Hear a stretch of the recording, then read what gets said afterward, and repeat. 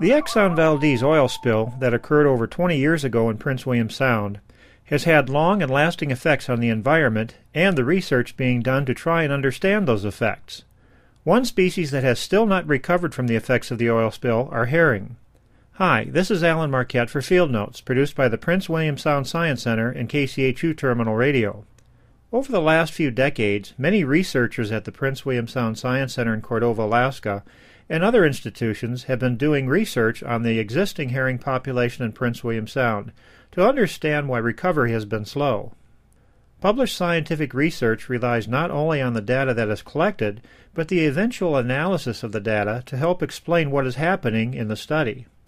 Analysis and interpretation of the data collected during a research project can have complicated and expensive components that need to be completed before the results can be published. Jennifer Todd, a field biologist and lab technician at the Prince William Sound Science Center, works behind the scenes to process herring samples for Dr. Tom Klein, a biological oceanographer who specializes in food web analysis using stable isotopes.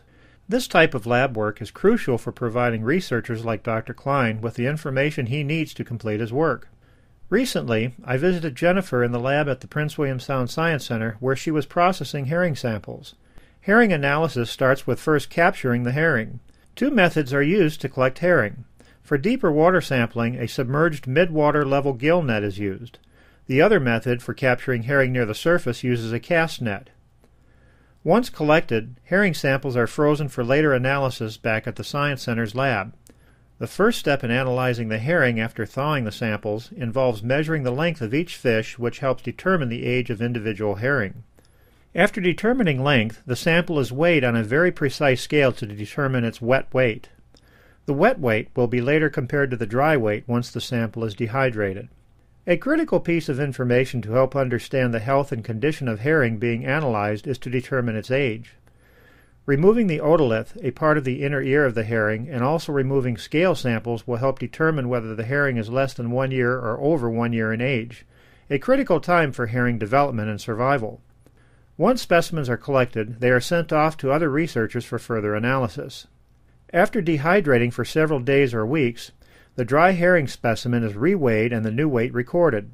The herring is now pulverized in preparation of the final steps in the process. The dried herring sample is pulverized to a powder by placing it in an apparatus called a ball grinder, which uses a stainless steel cup to hold the specimen and a stainless steel ball placed inside with the herring sample. Once the cup, herring sample, and ball are attached securely to the ball grinder, the timer is set for a specified length of time and adjustments made for the cycle or number of oscillations per minute. Once pulverized, the stainless steel container holding the sample is opened and checked. Depending on the amount of oil within the herring's body, the specimen can be a yellowish powdery substance if low in oil, or with higher oil content, the specimen can be dark in color with a paste-like consistency. By this time in the process, the fish sample has gone through several steps of processing and several weeks have lapsed. The pulverized residue, a homogeneous mixture of the entire herring that was left in the stainless steel container, is subsampled and weighed out in tiny thin capsules and sent to a lab in Fairbanks, Alaska, where a stable isotope test is performed which helps determine the health of the herring. Another test to help find the total calories within the sample uses a calorimeter. This type of analysis is similar to the method used in determining the total calories in a given food product and placed on food labels in the grocery store. At this point, the physical preparation and processing is complete to generate the data to determine the quality and health of the herring samples collected. The researcher will use this data along with other information to help determine not only the health of the herring sampled, but also whether it was likely to survive the long and harsh winters within Prince William Sound. For Field Notes, this is Alan Marquette.